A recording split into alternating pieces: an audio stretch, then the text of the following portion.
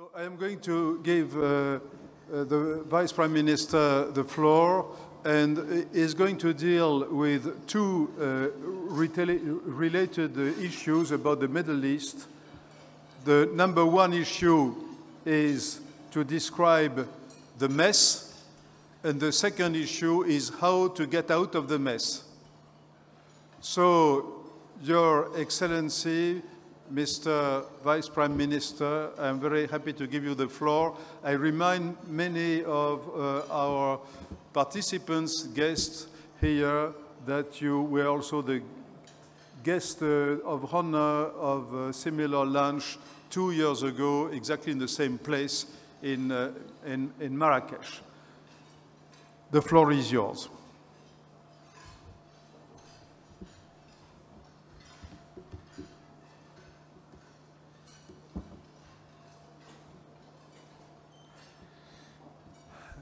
Good afternoon, everybody. Mr. Thierry de Montbrial, the Executive Chairman of French Institute of International Relations and founder and chairman of World Policy Conference. First of all, I would like to thank you for inviting me here today. Ladies and gentlemen, distinguished guests, it's an honor to be speaking at the World Policy Conference once again. It's always a pleasure to share my thoughts with you all and exchange ideas.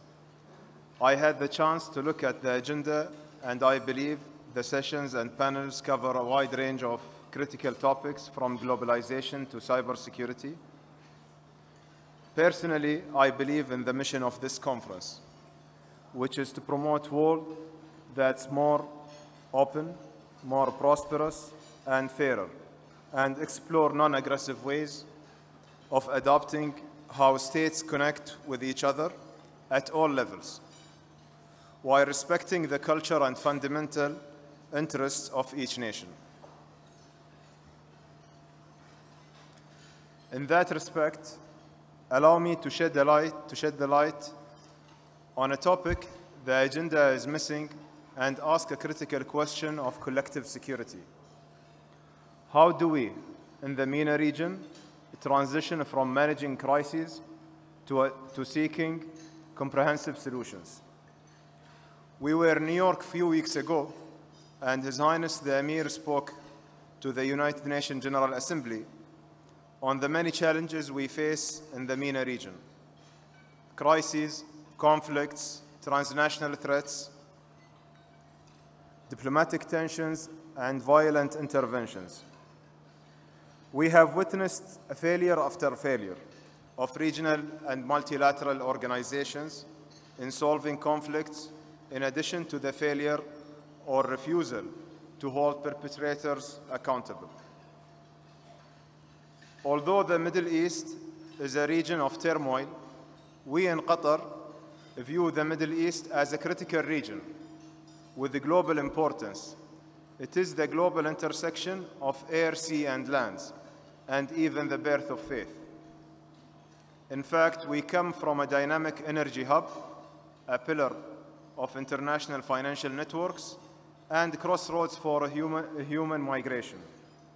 Unfortunately, we also come from the same region that is largely divided, with scattered conflict areas and lack of trust and coordination. We ask time and time again, why are conflicts in the Middle East resistance to both regional and global diplomacy? Why some states allowed to resort to diplomacy of denial, rejecting the diplomacy as a legitimate mode of international action?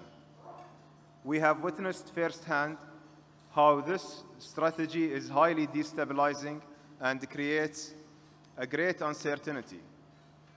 Although this strategy is usually used by terrorist networks, warlords, and militias, we have seen the trend of diplomacy of denial among some states in the region, who wage war, blockade, and disrespect regional and international mechanisms. I recall His Highness the Emir remarks at the United Nations General Assembly that regional security system is crucial to preserve the security of the Middle East in general and the Gulf region in particular. During the Munich Security Conference, the Emir called for collective action to put differences aside. Similarly, in my last participation in World Policy Conference, I called for an enforcing mechanism to end conflicts. I'm here today to reiterate that call and to give a perspective on the importance of a regional security pact in the Middle East. The Middle East desperately needs a sustainable framework to ensure long-term peace and stability. The chain of events in our region demonstrated the practical utility to a coherent approach for regional collective security. What we need in the Middle East is collective regional binding mechanism based on agreed principles of security and a set of rules for governance, respect of sovereignty and equality among its members. This means that all countries need to agree on a baseline of non-interference in the domestic and foreign affairs of states, and more importantly, not to use ethnic or confessional diversity and minorities as a scapegoat for interference. We have to build nations of citizens, hoping these initial steps would provide incentives and pave the way for the region peace and prosperity. Expanding the scope of the agreement is also important, so that it's not only limited to security issues, but also includes cooperation and dialogue, ones with economic and political dimensions, to build the trust and confidence among members. The unbalanced policy in the region and aggressive miscalculations are impractical over the past months and years. We have witnessed unprecedented tensions arising from miscalculations. The idea of playing off one against the other in a balance of power scenario is dangerous and puts Qatar and the whole region in a volatile situation. Instead of applying maximum pressure or exclusion, there is a greater prospect in collaboration and working together in containing threats within a regional collective security scheme. Without doubt, achieving stability in the Middle East is more likely if there is a foundation of stability in those countries who need support from friendly states. With a stable foundation, we can work hand in hand with those nations to advance trade, regional development, good governance, and the productive use of energy resources. The solution we are calling for is a wider regional security in the Middle East, an agreement on basic security principles and rules of governance to allow for peace and prosperity. Despite the gravity of the geopolitical tension, we still believe in this today. Thank you.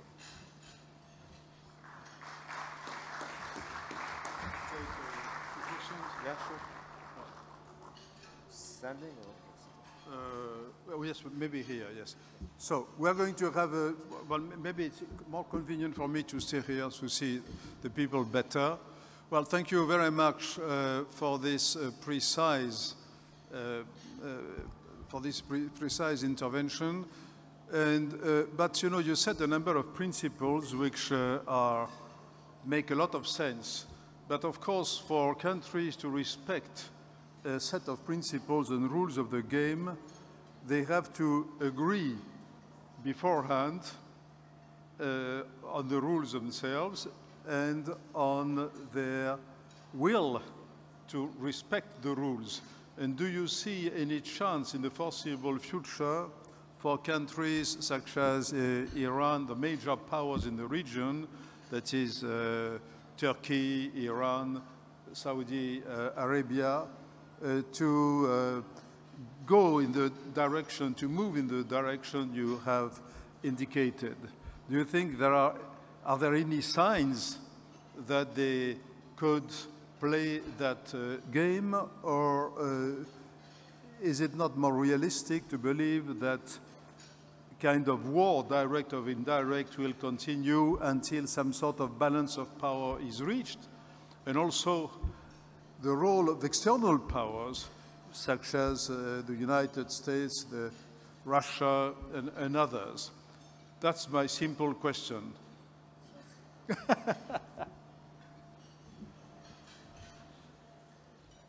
Thank you, Terry, for this wide question. First of all, I believe that it's the only way forward. It's not, we are not talking about multiple choices or options for the countries to choose what the way forward could look like. But now it's really the big question is about the time. The overall environment in the region is very tense. And we see that the room of diplomacy and the gates to this room are narrowing very much. But what we are calling for, all those countries, instead of trying to projecting, their power in order to change the balances in the region and then resort to the diplomacy, I think it's better to start from now, because these miscalculations might lead us to a long cycle of chaos that the region cannot afford. We appreciate the role of the international community. We appreciate the role of the big powers if they are going to contribute to this constructively, and we are not going to be a competition field for them. But we strongly believe that what's happening in the region need to be led from the region, and it needs to be a regional-led solution. And I think that what we see right now is just an increasing tension and an exchange of attacks against each other, whether it's military attacks or it is some sort of specific operations that hurting the whole region. We believe that since the tension now is quite high, it might also represent an opportunity if those big countries are going to play a constructive and positive role by encouraging all the parties to engage in a regional dialogue rather than helping them in dividing the situation more and more in the region. It is a very delicate moment for all of us, and needs a lot of leadership from the big countries to come and lead a regional-led process. You mentioned the leadership of big countries.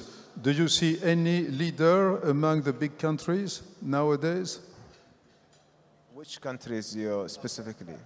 For instance, I'm talking about my region. I have no, I'm not talking about the big players or in the international community or the P5 as they call them. But we see that unfortunately there is a vacuum of leadership in the region, and this is a fact that we are witnessing right now. We see that there are a lot of miscalculated decisions took place. If we would have this would have this strong leadership in the region, it wouldn't happen. We have seen that all the conflicts ongoing in the region, and we didn't see an act coming out of the region. For example, just one of our unfortunately failed example of regional cooperation is the Arab League. We had 4 Arab capitals are bombed every day and still being bombed every day, and they didn't move a step. But when Turkey started their operation in northern Syria, they have called all the Arabs to condemn this. But okay, we are not saying that what has been done, we are not in a position to judge it's right or wrong. But what happened with all these capitals that's been bombed by even outside forces? Israel is bombing in Lebanon, in Syria, in Iraq. The Arab League didn't move. And we have Arab countries are bombing in another Arab countries, and Arab League didn't move. We have a lot of issues that the regional cooperation framework we have, it's not effective. Thank you very much.